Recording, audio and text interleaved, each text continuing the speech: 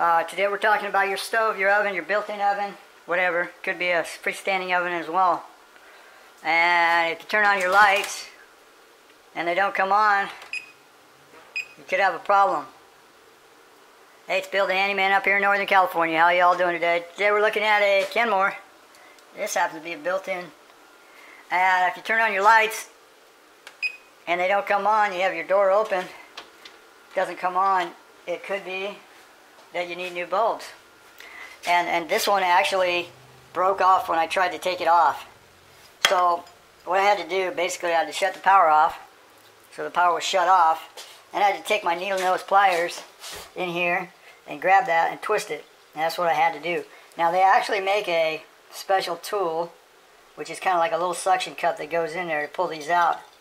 But I had to use 2 needle nose pliers and grab one side and grab the other side to take it out.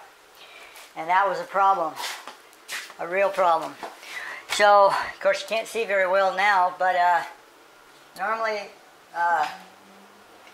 there's these little caps that go over the light bulb. And they're held in place with a small little strap. If you can see that or not, there's a little metal strap. It's like a little wire that goes across that cap. And you have to push that strap to the side in order to take this cap off. Okay, so since we got a little light in here, now we can look at this one here. And we can see that basically there's this little wire. If you don't have this cover here, it's probably not a good idea to run a bulb directly. This cover helps to insulate and keep the bulb from wearing out too quick, basically. And if you get grease splattered up in there, it kind of keeps that from happening.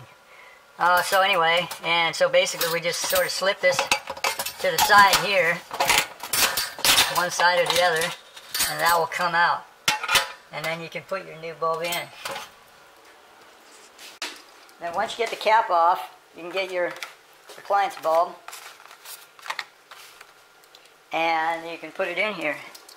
And this one, just be very careful when you put it in. And don't put it in too tight. Just put it in tight enough so it makes a pretty good connection. And then maybe a little quarter turn tighter. And then your light should come on. And normally that light is on when the door is open. And when the door is shut, it shuts off. If the light stays on, it could be your switch right here is broken. And so these are kind of tricky because they're built in to fix. Sometimes these will pull right out and then you can disconnect the wires. Of course, you'd want to shut the power off before you pull it out. Or sometimes they will actually go inside. It will fall inside of here. And if your switch is falling inside, then you'll have to remove the whole, whatever, the side panels, and then get back in there to do that. And these wall ovens are basically, they normally have screws going in the sides into the walls or straight in front here. So in order to pull these out, you have to take the screws out that are mounting it to the wall. So that's your tip for today. Thanks for watching. I teach a course on how to make money in the appliance repair business. It includes a year of coaching and a link to over 100 repair videos. And I take 2 new students per year. And so if you're interested in that, you can contact me. I also give phone advice for $25, 707-443-8347. And 9 to 5 Pacific time. Thanks for watching.